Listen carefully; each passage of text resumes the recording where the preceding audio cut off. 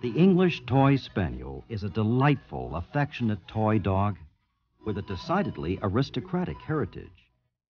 Companion to royalty for 300 years, the English Toy Spaniel is today equally at home in the country cottage or the city apartment. Toy Spaniels have existed for hundreds of years on the continent and in England as pet dogs of the aristocracy. In the 1500s, they were known as the Spaniel Gentile, or Comforter. 100 years later, the Stuart kings so loved these little dogs that King Charles became the very name of the breed in England. In the mid-1800s, interbreeding with Oriental Toy Spaniels probably occurred. The English Toy Spaniel was recognized and first admitted to the AKC stud book in 1886 and enjoyed great popularity in the States at the turn of the century. Today, there are two separate English toy varieties, one of solid and one of broken colors. The broken colors are the Blenheim, which is red and white, and the Prince Charles, which is black and white with tan points. The solid colors are the King Charles, which is black with tan points, and the Ruby, which is a rich red. You'll be seeing many English Toy Spaniels during this presentation. Some are outstanding examples of the breed. Others are less so. But all will help your understanding of the English Toy Spaniel.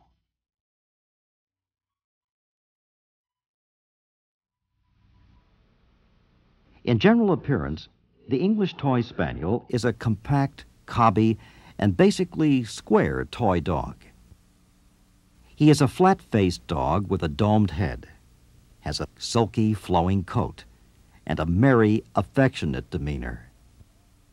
All elements should combine to create a dog of distinction and character, with the breed's most important characteristic exemplified by its unique head. Adult animals ideally weigh 8 to 14 pounds.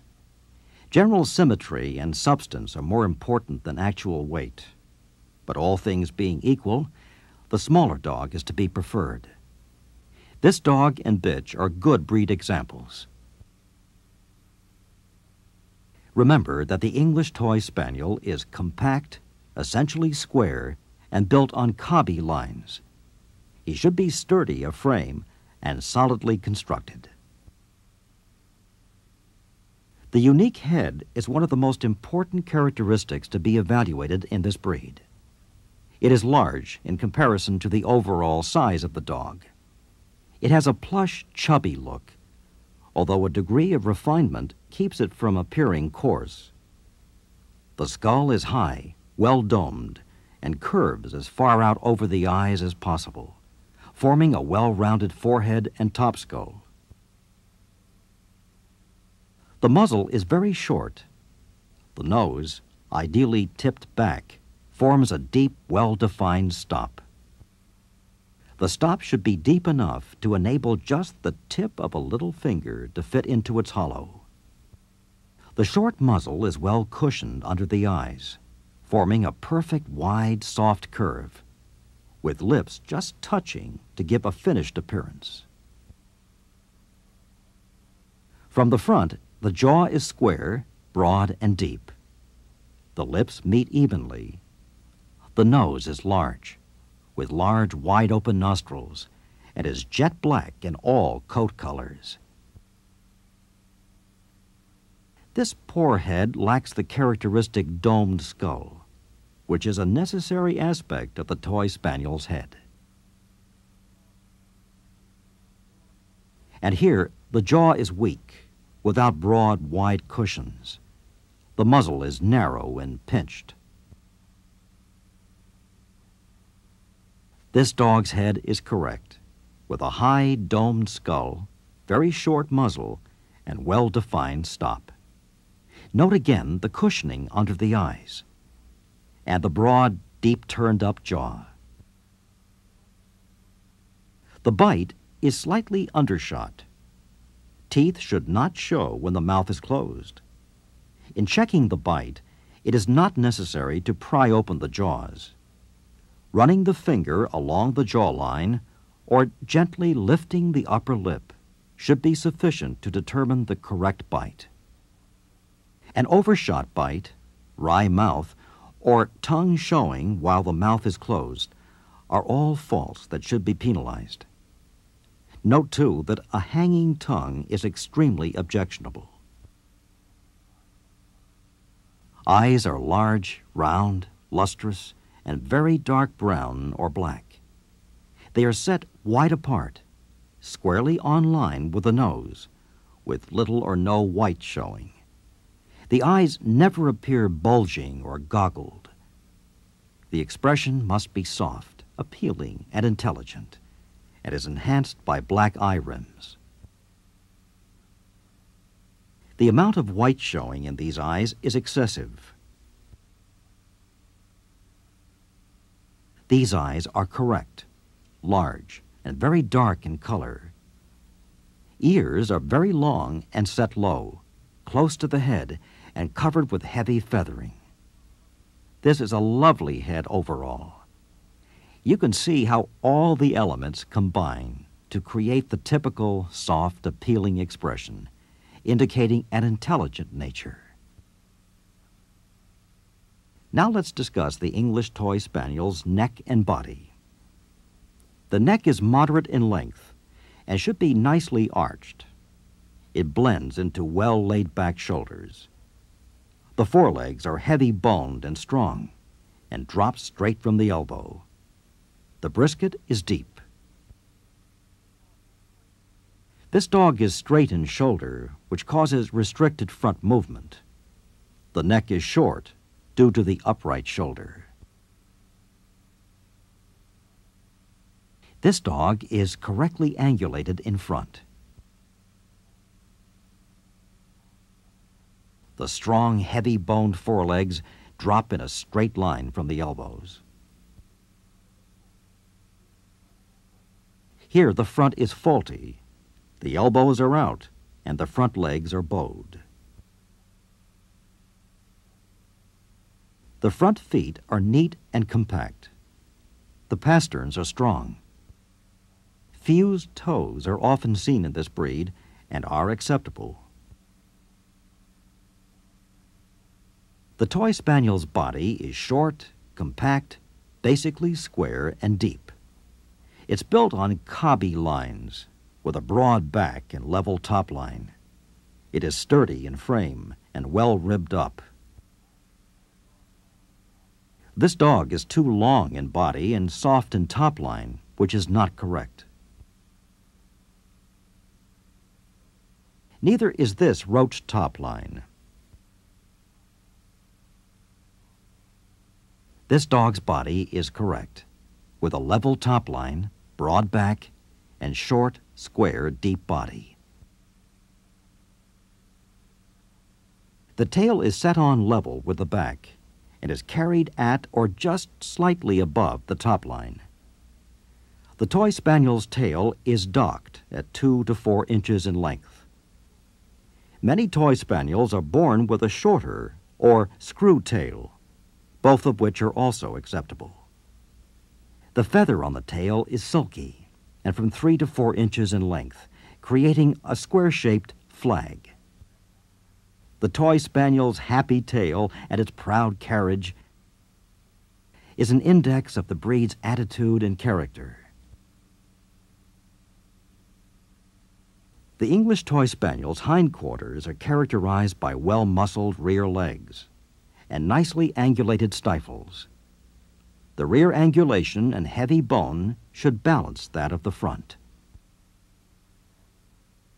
This dog appears too straight in the rear, while this is over-angulated. Both are incorrect. This dog's hindquarters are correctly angulated, balancing that of the forequarters.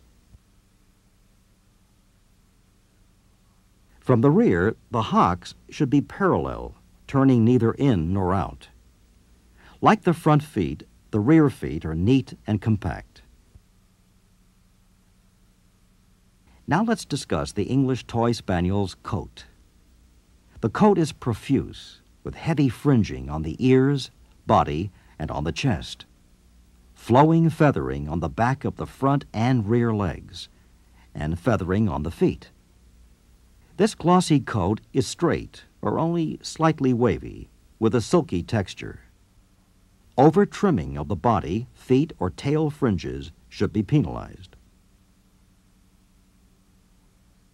The English Toy Spaniel has 4 color variations and is shown in 2 varieties.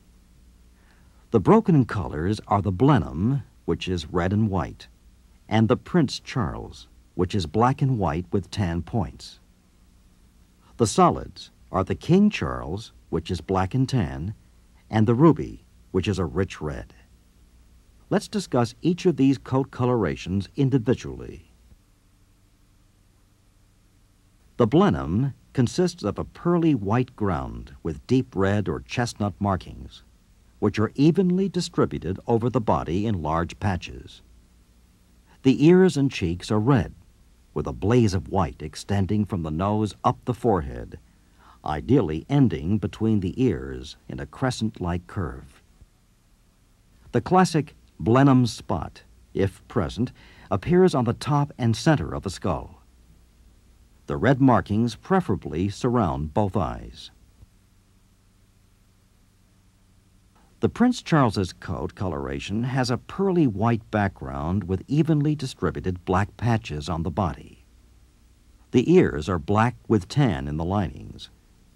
It is preferable that there be black markings around both eyes. There are typical tan points on the cheeks, over the eyes, in the lining of the ears, and under the tail.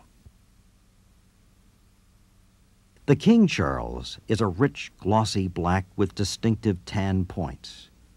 These markings appear on the cheeks, the lining of the ears, over the eyes, on the legs, and underneath the tail. Sometimes a small white chest patch about the size of a quarter or just a few white hairs appear on the King Charles and should not be penalized. Any other white markings elsewhere on the body are an extremely serious fault and should be penalized. The Ruby is a self-colored rich mahogany red. As with the King Charles, a small white patch or a few white hairs on the chest are not to be penalized. But white elsewhere on the body is an extremely serious fault and should be penalized. Let's review the 4 colorations. The Blenheim, the Prince Charles, the King Charles, and the Ruby. The English Toy Spaniel's gait is free and lively. There should be good reach in the front and a sound driving rear action. Coming toward you, the front legs should be carried straight forward. And going away, the rear legs follow in a straight line behind the forelegs. The front shown here is too wide, and it is paddling. Here the front is elbowing out. This hindquarter is too narrow and lacks drive. Here again is correct movement, free, easy, and denoting stable character and proper construction. Note the good length of stride.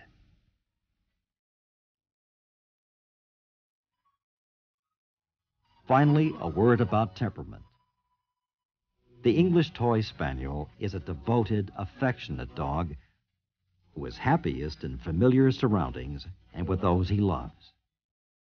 Personable, loving, and individualistic, the English Toy Spaniel is a special challenge and beloved companion.